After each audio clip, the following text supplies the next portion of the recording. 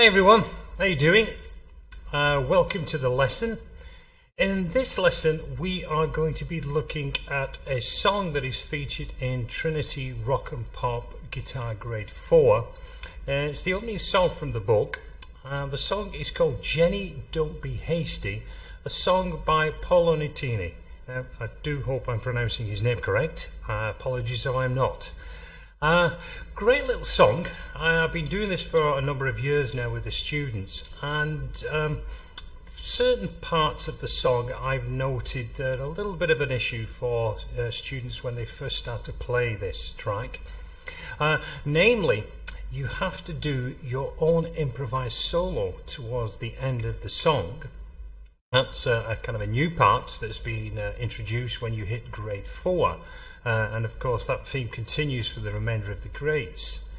The backing track is provided with it, and of course in the book, the course book, you've got all the information there that's written in notation and also in tablature.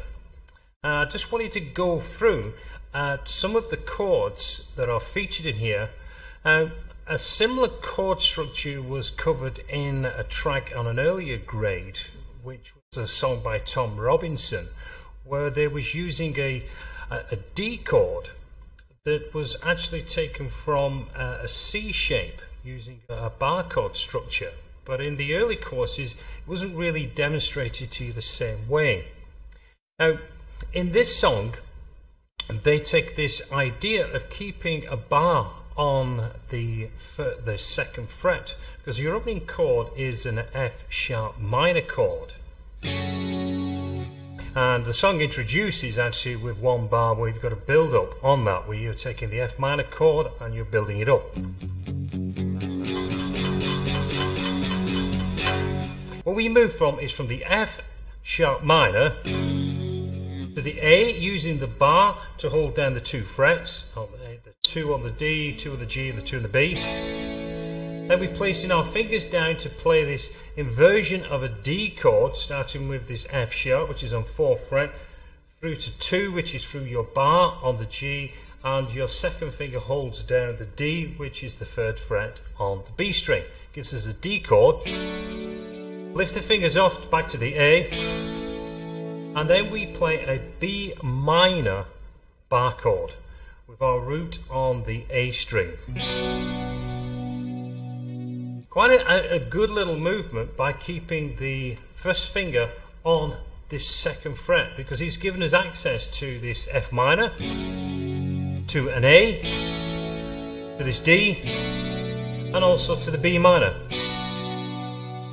And from there we move back to the A.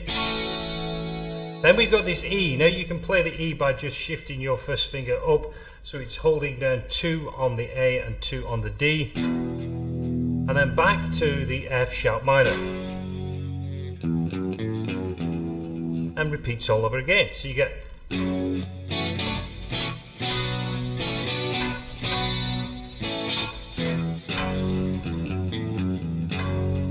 now when we enter the chorus section, got quite a bit of a movement on that, but we're still doing most of the work around this bar on the 1st fret, or using the A. So we're not on the 1st fret, on the 2nd fret, should I say.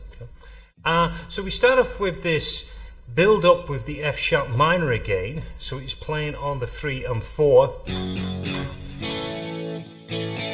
We hit the A, to the B minor, to the F sharp minor. Then we go to the D, and now that's the standard D.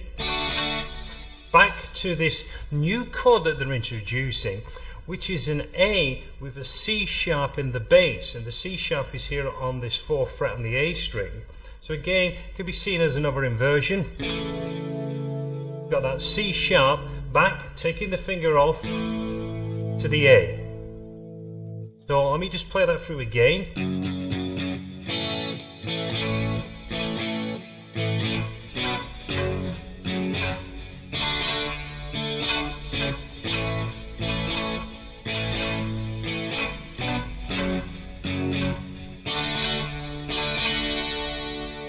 So we got F minor, going to the A, B minor, F sharp minor, the D, and then this A with a C sharp in the bass, the slash chord, to an A. Back to the B minor, F sharp minor, D,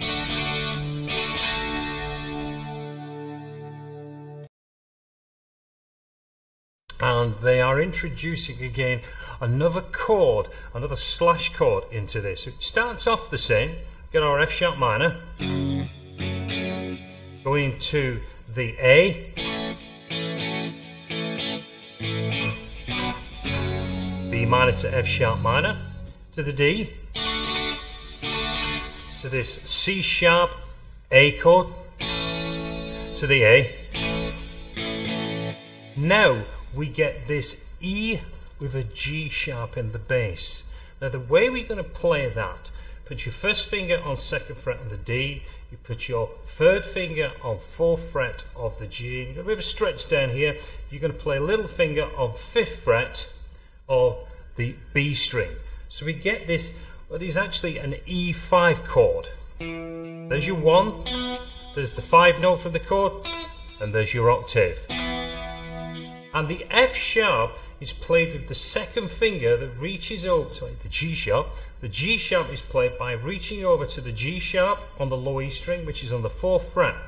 Now, we're actually going to mute the A string so we can get a little bit casual when we place that 2nd finger down on that G. So it mutes the A, but allows the D, the G, and the B string to play through. So that is the E with the G sharp in the bass that you see in the sheet music, and we play that twice. Then we move back to a B minor,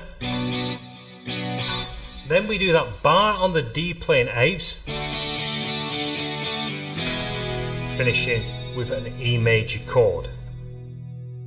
So let me just play that through to you on the 2nd chorus. So it starts off with the build up on the F sharp.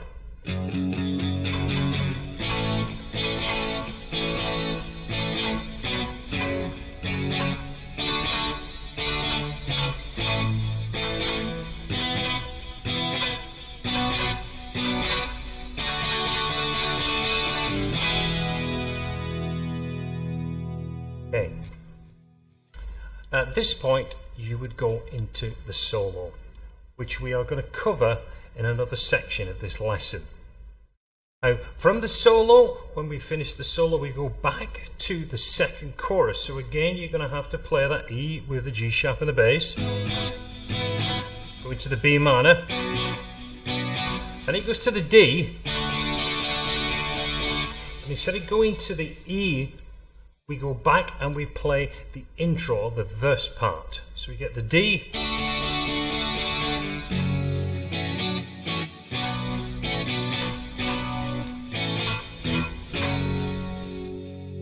that would be out of the song. So I've gone through it very quickly because of course you've got the tablature there and you've got the backing track demo to go through as well. So I just wanted to show you the variations of the different chords and how you would actually voice the chords that are shown in this book. So what we're going to do now, we're going to start talking and looking at the guitar solo.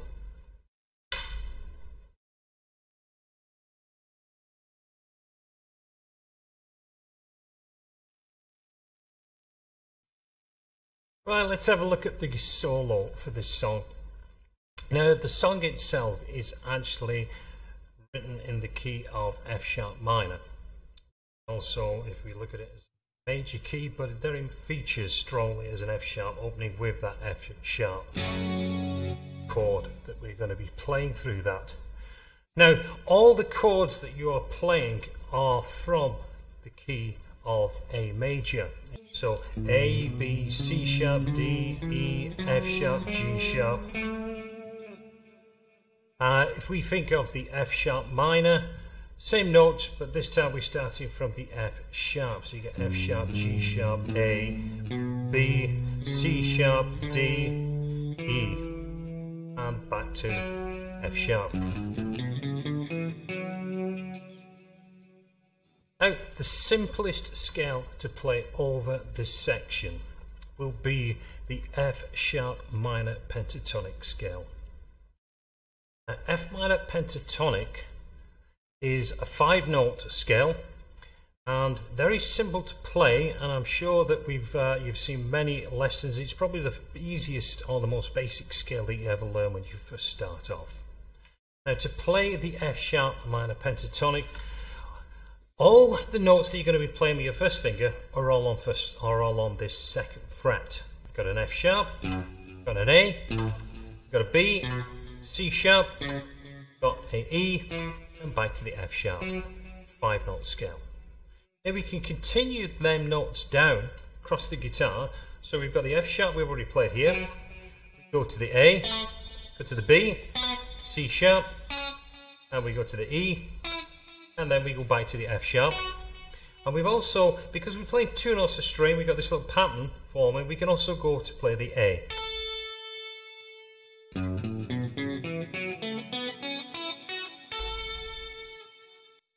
I've attached to the information on this lesson the layout of the F sharp minor scale, and I've also included a diagram with a couple of extra notes that we can add onto this pattern, which we include in here. I've got 5 and 7, and I've also got 5, 7 on the E. And we can take down 6th fret on the G string, back into that shape. So I've got this little part where I can come out,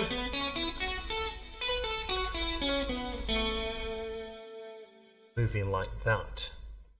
But first of all, when you see the shape and when you see the pattern that I've drawn for you on the attached diagram, get used to playing scale. So when you look at the guitar, you can see it embedded onto the fretboard. Now, of course, you're not going to play the solo. Well, I hope you're not anyway. Now, we're going to try and put a melody, we're going to try and put some structure to the solo. Now, we don't want to just attack it note after note after note. For the listener, it starts to just become a mass of jumbled notes that we're having to listen to. Now, when I start to construct a solo, especially when I'm playing a blues style solo, I always try to take on the structure of what we call and answer. I also try and utilize, I play it as though I'm having a conversation with the listener.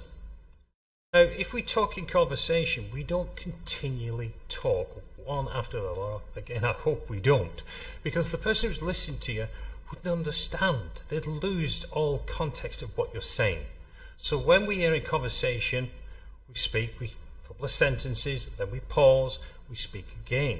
So we've got a dialogue as we're talking in conversation. When we play the guitar, when we're doing the solo, it's the same thing. You listen to the most classic solos out and you can hear definitive sections. Play a piece of music, break, another part of the music, part of the melody, a break, another section. So a lead solo is made up of small little sound bites being put together. So when we're putting this solo together, this improvisation solo, we are just going to do little sound bites to build up an interesting storyline for the listener. Now, we've only got a few bars to play over it, so we don't have to go way over the top. We're not going to be playing an extended 5-minute solo. Play some notes, make an interesting melody line, and get out. Back into the chord sequence again. Now, one of the habits I see people starting to do when they first play guitar solos, they always start on the root, comfort zone. They know that that is the start of the scale, so the solos always go and then they move from there. And of course, if you're here, there's only really one place you're going to go, and that's up. The other alternative is people start on the high E on the F sharp, and then we just get a descending or an ascending pattern. And what I always tell my students is to start in the middle of the guitar. That way I can either go up or I go down on the scale. So if I was to start my solo on the 4th fret of the G string, I've got 2 notes. Then I can go backwards on that direction. I could go I can work between this little box, because I've got 4 and 2 on the G, and I've got 4 and 2, same pattern, on the D, so I could work between them notes. I could take it as a pattern, just going extended, or I could form patterns. I could take this where I go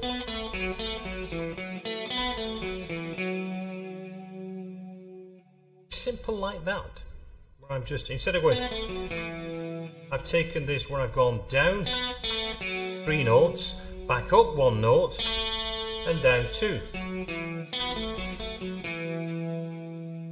And because I've got the same pattern above on 2 and 4 on the A string, I could do the same thing. I could continue that down. I could do from the D string, I could go D4, D2, down to A4. So I could take this down there, or I could move it the other direction.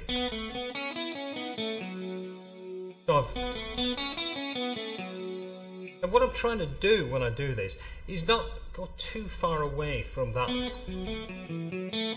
initial position that I started off, whether I go up slightly or down slightly.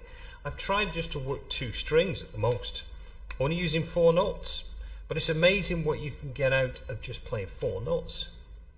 Now, of course, you don't have to play a different note every time. I could go,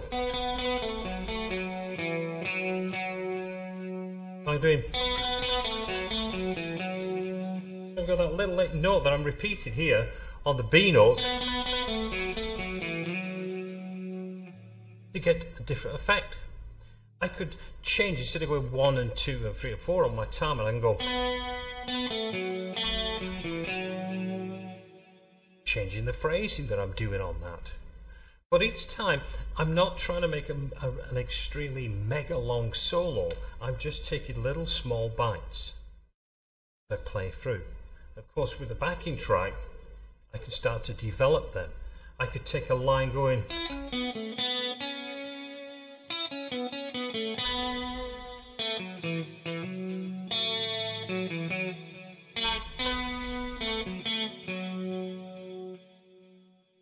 but over the backing track it sounds quite interesting. I also try and move around a little bit on the scale. Remember I told you about these 2 extra notes here?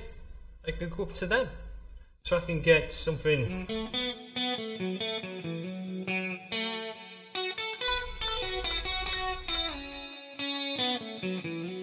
I did a little slide back to put me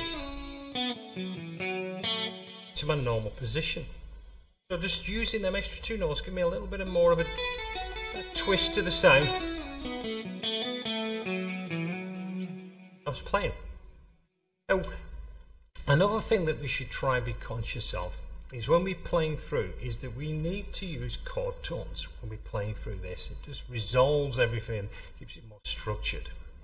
Now, if we're playing F sharp minor, we're playing that over an F sharp chord. That chord that we've got there, which are the notes 2, which is the F sharp, then I've got the C sharp, I've got the F sharp, then I've got the A, which is on the bar there, I've got the C sharp again, and I've got the F sharp.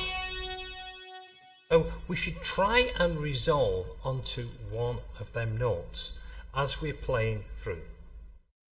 So if I'm playing a solo, I can start off away from there, but it's always best to try and get back onto one of the chord tones. So I get back on a chord tone. Chord tone again. Chord tone. Chord tone, and then chord tone again. Chord tone. Chord tone. As you play through and you're putting together these little snippets, little sound bites that you're doing, try and always get back onto your shape of that F minor chord. Now, as you develop your solo playing, you'll start to expand this whole idea of moving across different chords and using the different chord tones. But this is an introduction. This is probably the first time you've done this in any graded exam. So we're just going to set a few boundaries that we need to try and keep to, just to make it sound correct as we're playing through. So what we covered so far, we got the F minor pentatonic. Then we've talked about not starting on the bottom or the top, starting in the middle, using them shapes that we've got across 2 and 4 fret on the 3 strings, A, D and G. Breaking sections down into small bites. So we're having a conversation. You know, hello, how are you today? I'm fine, thank you for asking me. Very corny, I know, but that is a way you can look at it. Just having a conversation as you play the guitar. Now, you've only got a short section to work it, so try and get the little things in there. Now what I've included in this video is an extended backing track through the guitar solo. So you can practice without having to keep restarting, switching it through, going through the solo, starting all over again. So you've got a continual loop of the solo section that you can practice going through, experimenting. One last thing that I'd like to show you. We have got an F sharp minor here on 2nd fret. Now we have the octave position of F sharp minor up on the 14th fret, which means that I can play an octave position of whatever I've done down here on 2 and the 4 position down here on 2 fret. I can take it up to 14th fret. So I can take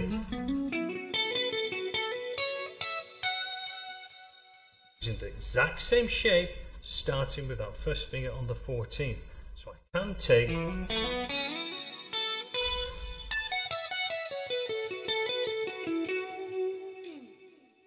that gives it a really nice way of possibly finishing your guitar solo. Now, on the demo that you're going to see at the end of this, I have played the guitar through the song, and I've also done a very, very simplified guitar solo. I haven't gone for any really fast theatrics on this. No, made it nice and simple. Started off position 2, moved up to these 5 and 7th fret positions, back to the normal, and then I finished up here on this octave position of the F sharp minor pentatonic. Now, I hope this has helped. If you've got any questions about anything I've covered in this lesson, please send them through to me. All the information is down beneath. You'll be able to see it on the link. Let's get that right there. So you'll be able to see the information. So, hopefully this will help you get a very good mark when you do your exam for Trinity on the grade 4.